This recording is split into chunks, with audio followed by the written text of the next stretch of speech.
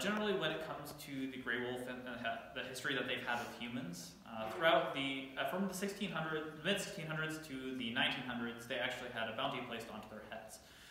The gray wolf in the lower 48 states actually used to spread throughout basically the entirety of it, but by the time the bounty was removed in the mid-1900s, those particular gray wolves actually were pushed almost entirely out of the lower 48 states. The only gray wolves that were still here in the lower 48 were actually a small population of the gray wolves in the northeastern corner of Minnesota, where we actually are at right now. Some wolves on Isle Royale, and then of course the red wolves, which are a different species than the gray wolves themselves. In about 1973 is when the Endangered Species Act came into play, and that's roughly when the gray wolves themselves were also put onto the Endangered Species Act as well, and started to receive that protection. Here in the Midwest, the wolves actually were able to recover quite naturally. There was no translocations or anything like that had to be done. So they were actually able to spread from this northeastern tip down through the rest of Minnesota, then to Michigan and Wisconsin. When it came to the West, however, it was a little bit of a different story.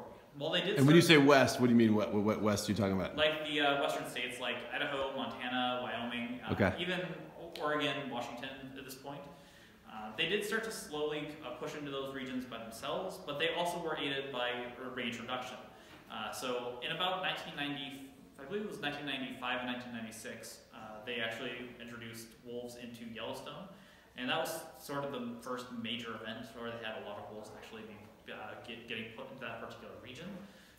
In Yellowstone, of course, they do have federal protection regardless of whether they're on the Endangered Species Act or not, just because they're in that national park. But nowadays, they are declassified in those western states that I mentioned. While they're in Yellowstone, they do declassified sounded threatened, right? Or off? Yeah, so out in the West, they're completely declassified from the endangered species. Okay. They're not threatened, they're not endangered, they are, for all intents and purposes, recovered. Okay. Here in the Midwest, it's a little bit of a different story. When it comes to here in Minnesota, we actually are doing quite well in terms of our wolf numbers, at about 2,655 or so. To put that into perspective, the entirety of the western states only has about 1,700 wolves. When it comes to Wisconsin, they also have about 940, and Michigan has about 662 or so. When it comes down to it, the wolf populations in this particular area are actually quite healthy, but when it comes down to it, there are people who are advocating for the wolves, trying to go ahead and encourage them to keep the gray wolf on the Endangered Species Act, to just keep sort of continuing that protection that they've had. Quite often they'll use the argument that if they were to take the wolves off the Endangered Species Act, they would most likely have so much backlash from the people that don't necessarily like wolves that the population would be decimated. So that's sort of their stance on it. There's also the researchers on the other end of the spectrum who are basically saying that the wolves have recovered to the point that they don't need the protection. When it comes down to it, the purpose of the Endangered Species Act is to provide protection for animals that are on the brink of going extinct. So for wolves who are of least concern on even a global scale, gray wolves specifically, red wolves are a different story. When it comes to the gray wolves, they are actually doing quite well. It's also a little bit arbitrary that we have defined the Endangered Species Act the way we have. It's a little bit of a challenging subject because even when we had no wolves left here, or virtually no wolves left, they were still very common throughout the rest of the world. So basically, we're just looking internally in the United States for the Endangered Species Act more than anything else. But yeah, so when it comes down to it, aside from the researchers saying that they have recovered quite effectively, there's also the livestock owners and the hunters who also want more management options available for the wolf populations themselves. So when it comes down to it, the entire goal that we have at our facility is to just make sure that we educate the public to the best of our abilities. That way they're able to make an educated decision for themselves, whether they decide to support wolves, whether they decide that they don't want to support wolves. It's kind of just up to them. We just want it to be an educated decision when it comes down to it. And you guys are saying that there's only a handful of depredation permits right now in the state issued a year? Yeah, so when it comes down to it, I'm admittedly not very familiar with the depredation permits in general. When it comes down to it, there's just not very many instances where it happens. There's only maybe 2 or 3 particular groups or individuals that are affected on a yearly basis. When it comes down to it, there is an abundant amount of the natural prey available, and when there is that abundant prey, they don't generally go after the various livestock that those owners may have. So when it comes to that of the Indian wolf, however, they are a little bit of a different story. They have a lot less natural prey available to them. As a result of that, they do quite often have to go after livestock on a much more regular basis. So that does increase the sort of contentions that the livestock owners in that particular region of the world have with the gray wolves that are there. The Indian wolf, of course, being a subspecies of the gray wolf. So things are a little bit more intense there. Here in Minnesota, they're not so bad just because there is that prey available. And do you guys does the International Wolf Center here, do you guys do collaring and tracking yourselves, or are you guys doing primarily the education stuff? Yeah, so we're entirely education-based. We don't have any research going on ourselves. That said, we do have some ties with the DNR, the Forest Service, basically the ones who are actively doing that sort of research. Cool. A lot of the people who are on our board, basically our board, are going ahead and there were people that have had a significant hand in either the development of the center itself or just wolf research in general. Cool. So we have sort of a mix of that type of individual there. So then tell me a little bit about this cool center. When did this Wolf Center in Ely first open up? Yeah, so we've been here ever since about 1985 or so. That's more or less when the Wolf Center first really got started. It looked nothing like this at first. It was basically just... This beautiful space you guys have. This is awesome. Yes, it certainly has aged well. This facility was actually built in about 1993. Out here, there's sort of a little corner of the building that it looks a little bit odd compared to the rest of it. That actually was a building that existed long before this portion of it did. This actually used to be a shared space between the Wolf Center and the Forest Service for a period of time. Basically, it was just that portion of the building over there, a fence around to have the wolves be enclosed by, and a small, basically, shack for the head of wolf care staff to actually go ahead and make sure that the wolves were being taken care of and safe on a regular basis. To say the least, we've been around for, about 39, almost 40 years at this point, which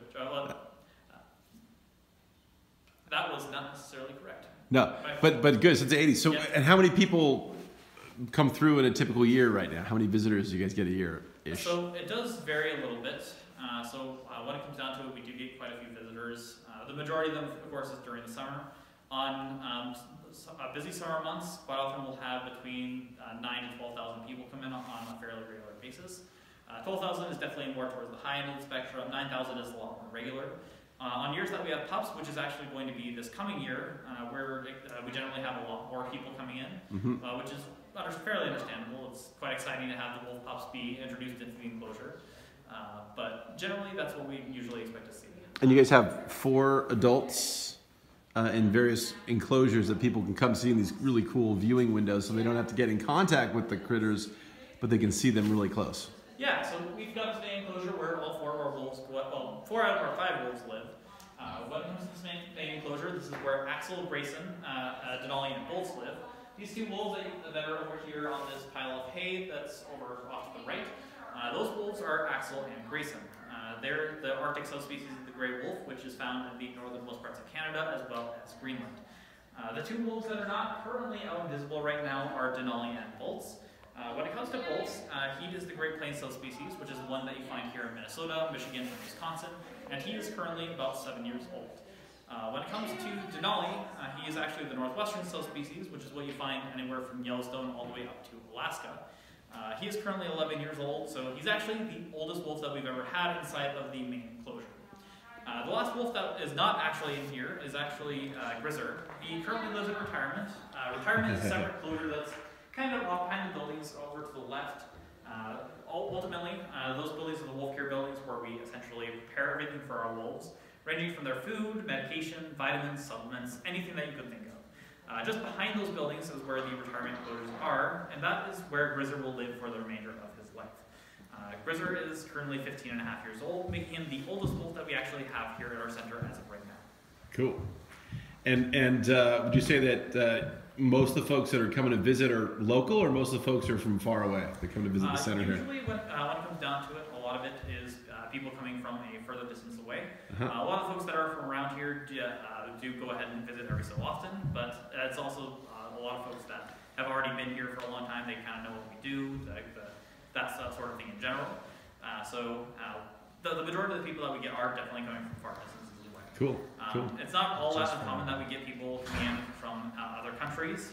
We've had folks come in from Sweden recently, some from Canada, of course. Canada, of course, being a much more common one, to say the least. But We're weirdos from California, so there you go. Well, I was born in California too, so, you know,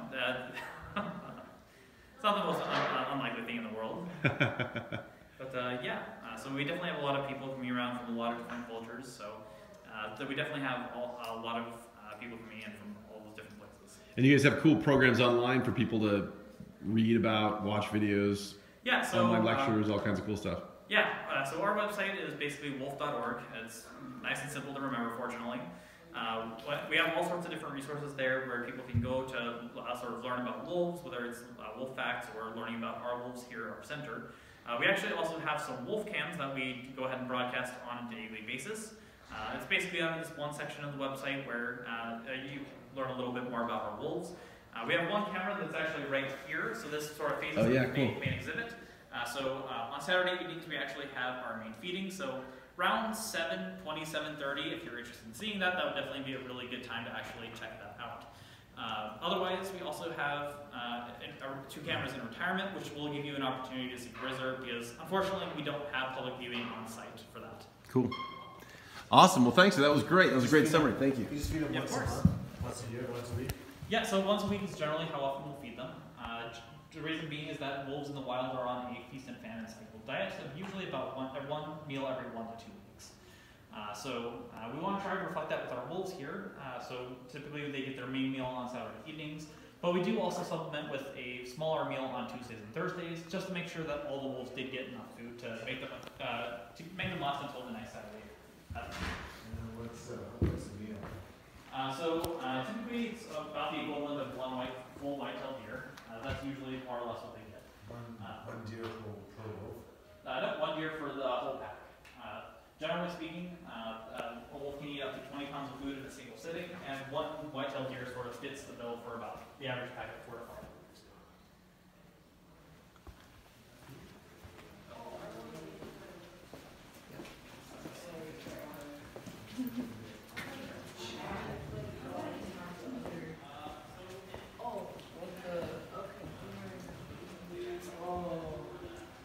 Take a screenshot? Are you guys wolf questing? I have no idea.